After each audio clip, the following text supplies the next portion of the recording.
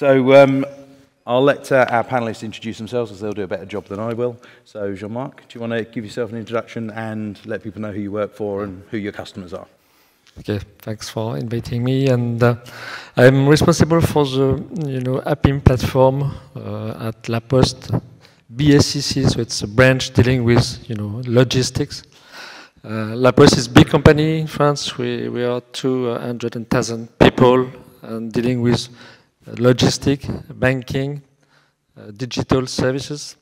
But for my part, I'm dealing with logistics and more and more, new services, digital services, and I will explain maybe why we have an API strategy. John? Thank you too to inviting me. So I'm Johan Brolé. I'm integration platform manager for SACEM. SACEM is a French company operating in music industry. It is so SACEM is an acronym. It means Society of Authors, Composers, Publishers of Music. Its main role is to manage music copyrights, to collect royalties from those who distribute music, and to distribute these royalties to those who create music. And to make it simple, our goal is to ensure that the music creators are fairly retributed for the usage of their music. Brilliant. Well, thank you, and thank you for coming and joining us on stage today. So I'll jump straight in. So as per the title of the session, we'll go through Jean-Marc first. So how have APIs been used in your organisation to either deliver innovation and growth, and what's the sort of the key aspect that they've helped with? Yeah, a few years ago, our CTO has decided to set up and define an architecture based on API first, and so he has decided to create a team dealing with the APIM platform. So we have been building a new platform with administrator to manage this platform, and while developers developed hundreds of new services that will be managed with this platform, and so we a few years after we had a few hundred services to manage in this platform. So we have to scale. We have to add governance to manage all these new services and new APIs. Cool, thank you. And John, how have APIs been used in your industry to innovate and deliver the services for your customers? A bit like La Poste, a few years back we decided to create a transverse integration platform. And we chose a WSO2 API manager for the API management part. And we deployed several gateways on both on premises and on our AWS cloud provider. We deployed internal gateways for internal integrations, and B2C and B2B gateways for external use case to integrate with our customers and with our partners. And it enabled us to ease our digital transformation. We could easily provide new services to our members, for example. Now they can connect to the web portal and they can manage their musical works. They can manage their concert dates, their set list. Also, now we provide APIs. We could construct partnerships with by providing B2B APIs. For example, we created APIs for universal music to ease the processing of publishing agreements. Cool. Thank you very much. So you both mentioned that your CTOs, your senior manager, decided on an API strategy, integration strategy. Do you feel that strategy is aligned fully with the business? Because that's something that's been a challenge in the past. And or have you had challenges doing that? So, Johan, if you want to go first on that one. Yeah, so a few years back, we decided to reorganize at SACEM to organize by following SAFE methodology, which is a scaled agile framework. So now we are organized in agile release trains that are focused on delivering business value, and these trains. The teams that are in these trains use a platform and doesn't have to manage the complexity behind this platform. So that's our way of doing platformless. There is a team that is in charge of the platform and that gives APIs and tools, well-documented APIs to the trains to ease the usage of the platform. And regarding API management, we had some challenges in doing that because it was meaning to give access to the API management to developers. So developers could themselves create APIs and publish and deploy even in production. So, but still, we needed to have some governance and to ensure also that there is a good level of security. So we gave access to the developers, but at the same time we enabled some approval workflows and some notifications in order to control what is done on the API management platform. Brilliant, thank you. And Jean-Marc, do you feel that your IT strategy for API First is aligned with the business and what they're trying to do as well? Yeah, actually we have two strategies. The first one is internal. It's like SACEM is to become more agile and to let developers focusing on business and managing technical points with a special dedicated teams. And so, yeah, what's taken, month now takes weeks, to be developed and to be deployed. So we have addressed this first strategy internally, and the business wanted also to open the information system to offer new, digital services to our partners.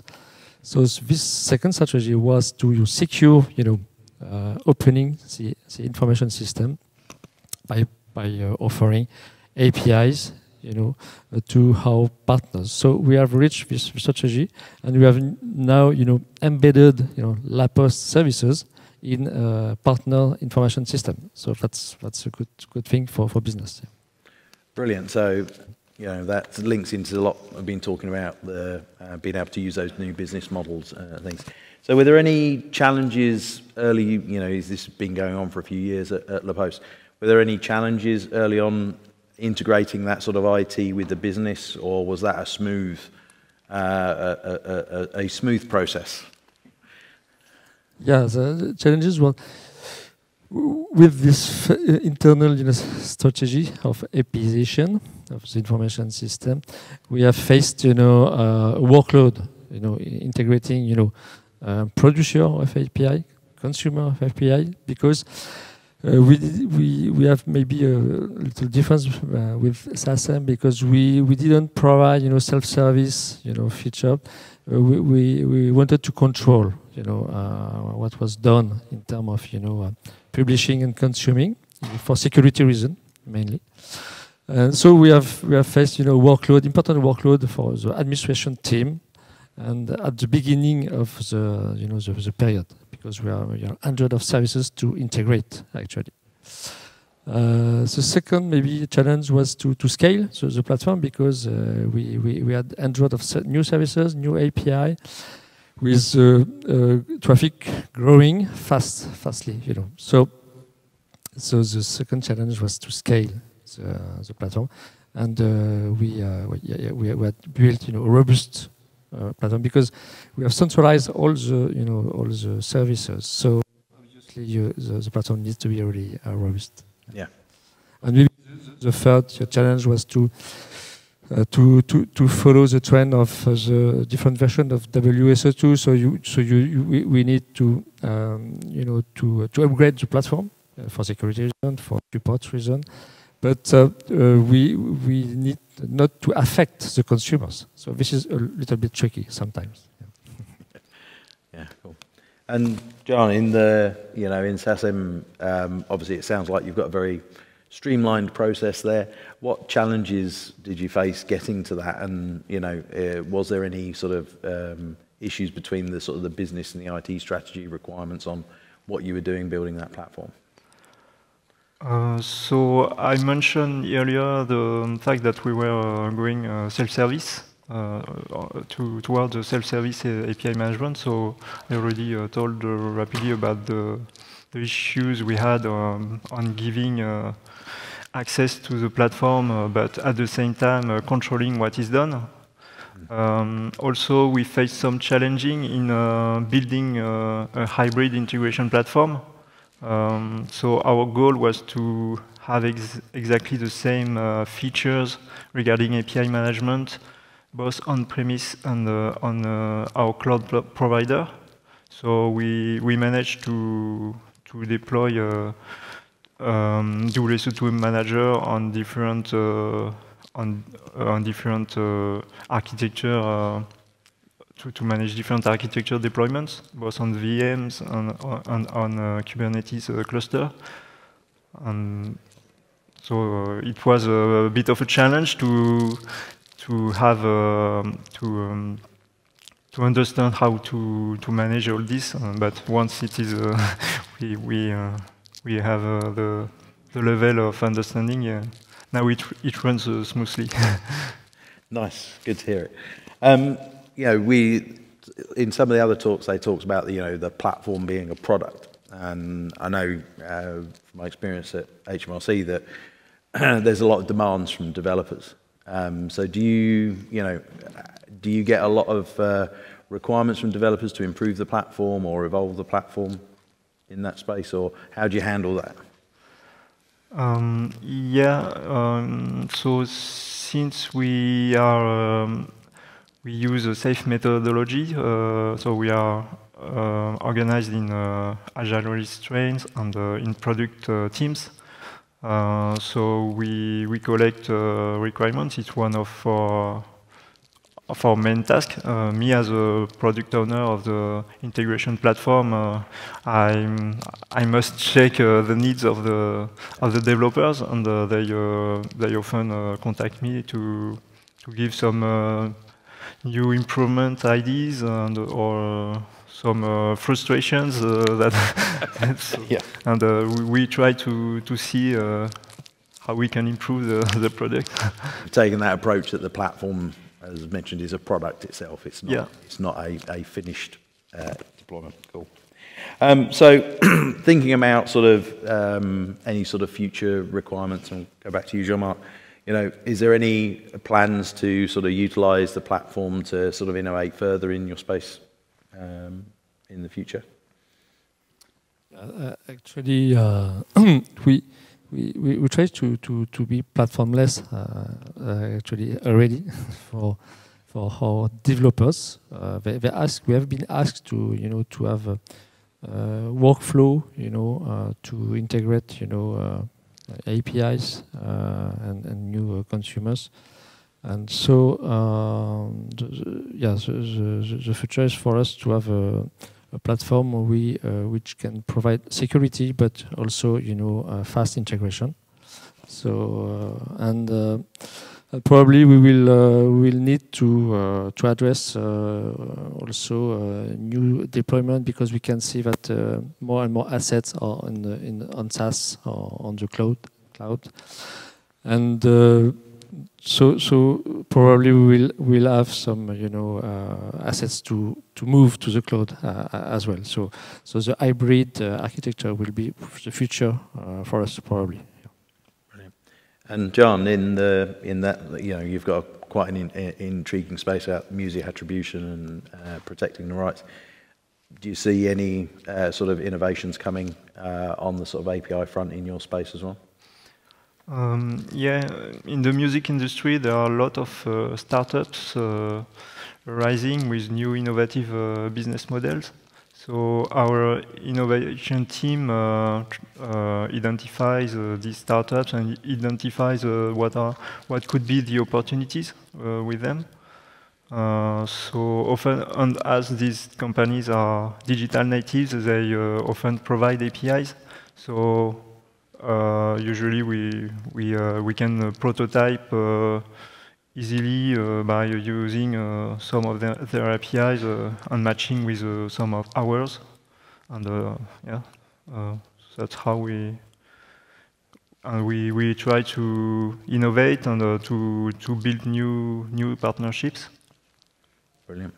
And Jean-Marc, obviously a very different business space, but what you know, is there anything coming from a technology perspective that you think is going to really affect how you sort of run your API platforms or the technologies underlying it coming in the future? I think, sorry, I've spoken about hybrid, architecture. So I think APK, your new solution can help to develop, to deploy. Sorry. In the area where the assets are deployed as well. So this is, I think, the first, so probably, trend coming. Second one is, that with this centralized platform, we collect a lot of data. We can store this data. We can analyze data for, security reason, for business reason, for sustainability also reason.